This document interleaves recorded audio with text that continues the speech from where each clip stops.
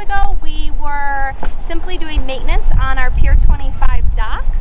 We pulled them out of the water, and to our surprise, on the bottom side of the docks, we found some of the largest oysters that we know of, probably in the last century, right here in our estuarine sanctuary.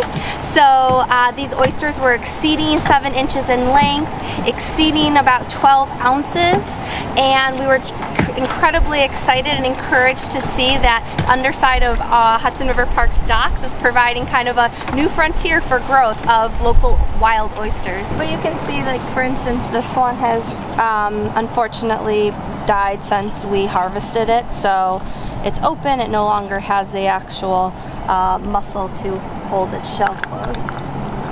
But the remaining of them, these are still live, thriving oysters.